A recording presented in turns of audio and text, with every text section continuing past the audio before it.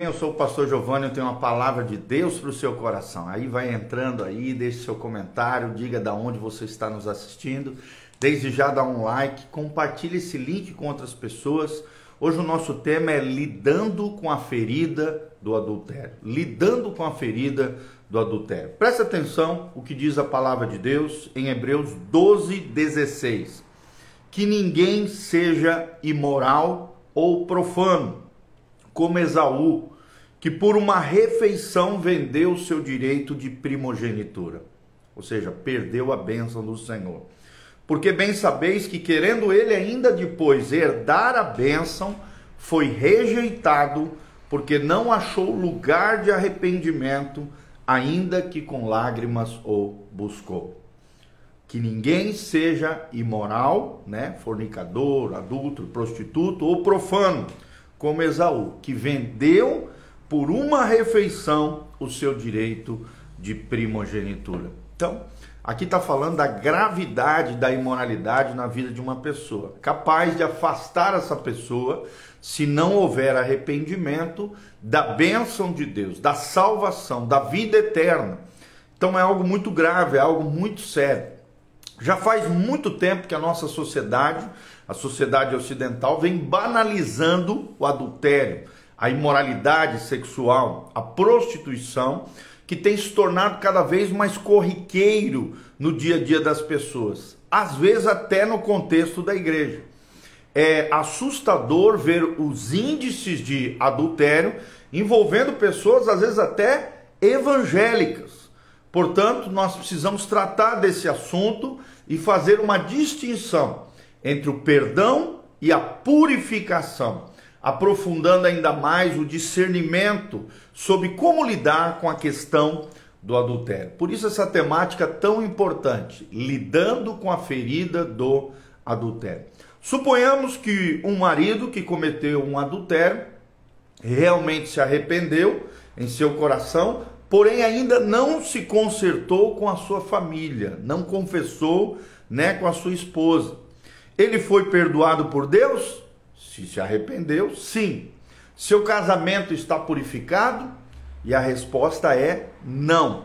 Ou seja, enquanto ele mantém esse pecado nas trevas, na escuridão, sonegando humilhação, confissão e reconciliação, o casamento e a família permanecem sujeitos a muitas perturbações espirituais, a infiltrações demoníacas nesse casamento.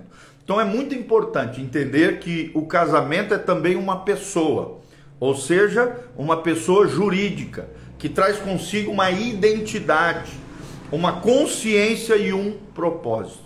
Olha só que coisa linda. O casamento tem uma identidade, tem uma consciência e tem sim um propósito.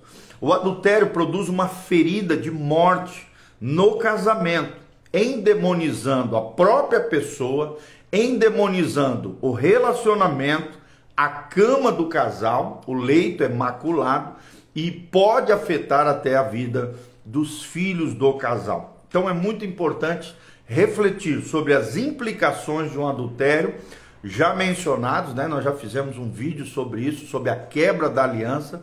Você pode assistir aqui no nosso Instagram, no YouTube, também no Facebook. Nós temos um vídeo chamado A Quebra da Aliança, onde nós tratamos das implicações, as consequências que vêm com relação ao adultério. Agora estamos falando apenas de como lidar com a ferida de um adultério, tá bom? Então, depois que o adultério aconteceu, o caminho para uma possível restauração é sempre muito doloroso e muito traumático. Vou repetir. O caminho possível para a restauração, no caso de um adultério, é sempre muito doloroso e traumático. Não só para quem fez, mas principalmente para quem foi ofendido e para ambos, e às vezes até na vida dos filhos, quando tem filhos envolvidos nesta família que foi ferida, maculada com o adultério. Então o primeiro destaque que nós queremos dar é como é que funciona a reconciliação cirúrgica, para que seja lidado, para que seja curado uma família, um casamento, com relação à ferida do adultério, é necessário uma reconciliação cirúrgica. Olha o que diz Oséias 6, de 1 a 3. Vinde e tornemos ao Senhor, porque ele despedaçou e nos sarará, feriu e nos atará a ferida. Depois de 2 dias nos dará a vida, e ao terceiro dia nos ressuscitará, e viveremos diante dele, e então conheçamos e prossigamos em conhecer o Senhor. Será que você quer conhecer e prosseguir em conhecer ao Senhor? E é interessante o que ele fala aqui. O próprio Deus despedaçou e nos sarará. Ele nos feriu e nos atará a ferida. Ou seja, quem nos cura da ferida é o Senhor. O livro de Oséias aqui trata de uma das piores fases da nação de Israel.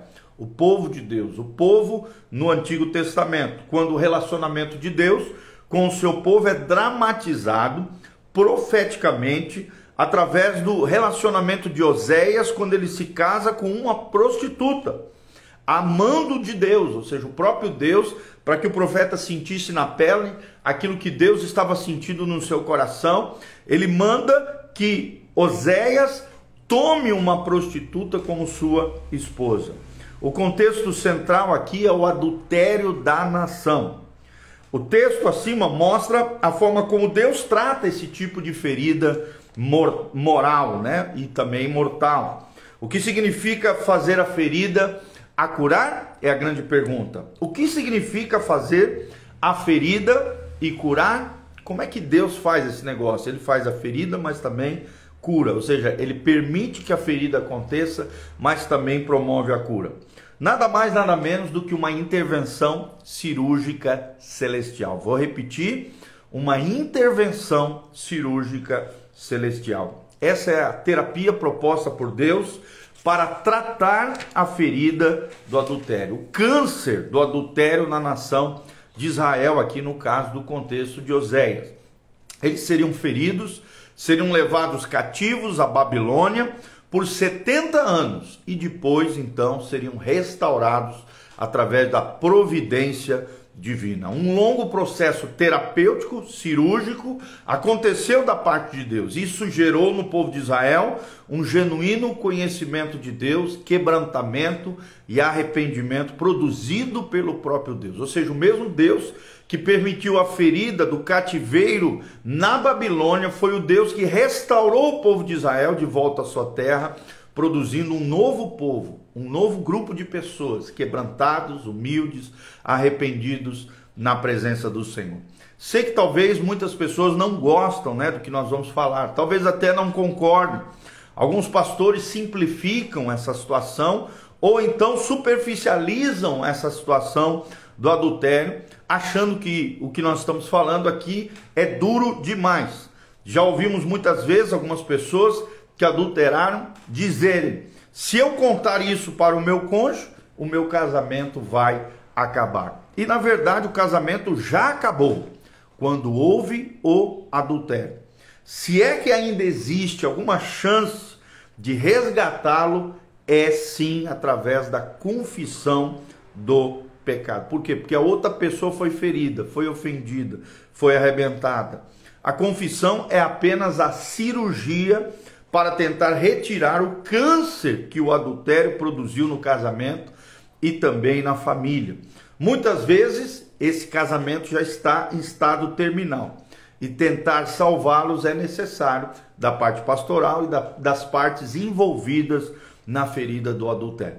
É necessário pensar também nas consequências antes de cometer o adultério. É fácil falar, é fácil querer omitir, é fácil querer jogar a sujeira para debaixo do tapete. E isso deve ser pensado antes de se cometer adultério. Ou seja, se eu ferir, se eu machuquei, eu vou ter que expor essa situação. Isso deve gerar um temor no nosso coração para que não venhamos a cair nesse erro e nessa falha. Depois da queda, a única solução é enfrentar de forma corajosa o trauma da cirurgia celestial. Muitos querem a libertação apenas até este ponto.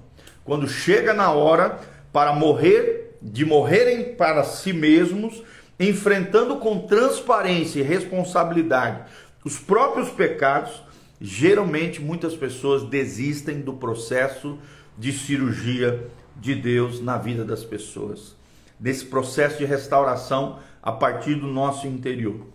Por isso temos muitos casos, né, de pessoas que já passaram por inúmeras libertações, né, do ponto de vista demoníaco, espiritual, porém não trouxeram nenhum benefício real, porque faltou transparência e responsabilidade com relação aos próprios pecados. A ferida produzida pelo adultério fica tão internalizada que demanda uma intervenção cirúrgica pelo próprio Deus. Não tem como resolver ou confessar um adultério sem que o cônjuge traído e, consequentemente, o próprio casamento sofram uma profunda ferida. Não tem como, gente. Tem que se trazer à luz. A Bíblia diz: se andarmos na luz, como Ele na luz está, temos comunhão uns com os outros, e o sangue de Jesus, seu Filho, nos purifica de todo pecado. 1 João 1,7. Se confessarmos os nossos pecados, Ele é fiel e justo para nos perdoar de toda iniquidade. Então, o perdão e a purificação só vem através da confissão de pecado e, obviamente, o arrependimento e o abandono, mas também de trazer à luz e promover novamente a comunhão que foi quebrada com o pecado, com a ferida do adultério, tá bom? Então, ninguém nunca estará, teoricamente, preparado para ouvir uma confissão como essa. É óbvio, ainda mais porque houve uma ofensa, uma injustiça, algo terrível. Isso é como passar pelo vale da sombra da morte. E é o que acontece. A ferida, né, causada por tudo isso promove morte no casamento, promove morte na família. E só Deus, através de dois corações que se reconciliam, se perdoam e de alguma maneira são restaurados pelo próprio Deus, podem trazer à vida novamente aquilo que já estava morto através do adultério. Mas por mais dolorosa que seja, essa é a ferida do médico, a ferida da cruz. Temos que passar pela cruz. Se é que ainda existe alguma possibilidade de salvar o casamento, esse é o caminho da cruz. Por incrível que pareça, na nossa experiência, né, intermediando várias vezes esse tipo de confissão até hoje, nunca dá errado, gente. Por quê? Porque o caminho da cruz funciona. O caminho de Jesus é o correto, biblicamente falando. Começa com uma confissão sincera, sustentada por um legítimo compromisso de mudança. É o que a gente chama de arrependimento, metanoia, mudança de mente para que haja mudança de comportamento. Depois vem um processo da pessoa traída perdoar o cônjuge. Aí sim pode vir um processo ainda mais difícil de perdoar a pessoa com quem o cônjuge a traiu. Ou seja, aquela outra pessoa, o terceiro elemento, o elemento que foi envolvido naquela situação. Em alguns casos envolve até parentes, né, amigos próximos, e isso obviamente é altamente traumático. E por fim, queridos, o processo mais difícil é reconstruir a confiança que outrora foi perdida. Perto desse último desafio, perdoar não é tão difícil. O mais difícil é isso, reconstruir a confiança perdida, tá bom? Então, aqui nós estamos dando as chaves espirituais para que a ferida do adultério seja sarada. Lidando com a ferida do adultério é o nosso tema no dia de hoje. É algo, claro, que a gente sabe, muito profundo, muito enraizado na nossa sociedade hoje. Lembre-se do que diz o livro de Hebreus: digno de honra entre todos seja o matrimônio, a família, o casamento e o leito sem mácula. O que é a mácula no leito? O adultério. Porque Deus julgará os imorais, os adúlteros. Então, aqui nós estamos vendo como o matrimônio, o casamento, a família deve ser protegido, guardado como algo sacro, sagrado da parte de Deus, e como o nosso leito, nossa cama deve ser preservada na intimidade do casal, sem anexos, sem pulação de cerca, sem ofensas, sem feridas e sem, de alguma maneira, agravo, deslealdade ou infidelidade por parte do casal. Por quê? porque o próprio Deus julgará os adúlteros. E as consequências de um adultério são nefastas, são terríveis, são trágicas, são traumatizantes. Mas é claro que nós vemos à luz da Bíblia, Davi é um exemplo de um homem que com o coração correto, em arrependimento, tomando sobre si a responsabilidade dos seus erros e falhas, assumindo as consequências e com um coração quebrantado em arrependimento, se apegando à graça, à misericórdia e às compaixões de Deus, foi sarado do adultério, do homicídio e ainda no final da sua vida, com o coração correto, servindo ao Senhor em quebrantamento e humildade, foi chamado o homem segundo o coração de Deus. Por quê? Porque teve uma atitude correta com relação ao pecado. É um fato, queridos, nós somos pecadores, então, infelizmente, tropeçamos e erramos em pecados ao longo da nossa vida. A questão não é se vamos pecar ou não, porque um fato é que vamos tropeçar no pecado. A questão é como nós lidamos com o pecado. De que maneira nós lidamos com o pecado? Essa é a chave da restauração, da purificação e do perdão dos pecados, da vida eterna, da trilha, do caminho da cruz, conduzindo-nos para a vida eterna em Cristo Jesus, o nosso Senhor. Amém? Quero desde já mandar um abraço para o Marcos Celestino, o Jason Merquiades, o Aneraldo, o Paulo Giovani Santos, a Camila Godoy, o Marcos Celestino, a Claudinha e a Daniela Cossetino. Todos vocês que estavam aqui online conosco, assistindo, você que chegou aqui no final pode passar novamente e assistir esse vídeo novamente completo, onde nós estamos falando sobre como lidar com a ferida do adultério, uma coisa tão grave, tão séria e tão enraizada na nossa sociedade hoje, tá bom? Eu sou o pastor Giovani, aqui no link de descrição tem todas as informações da nossa igreja, as nossas redes sociais, as informações de como você pode contribuir, se levantar como um cooperador fiel nessa obra linda, nesse ministério.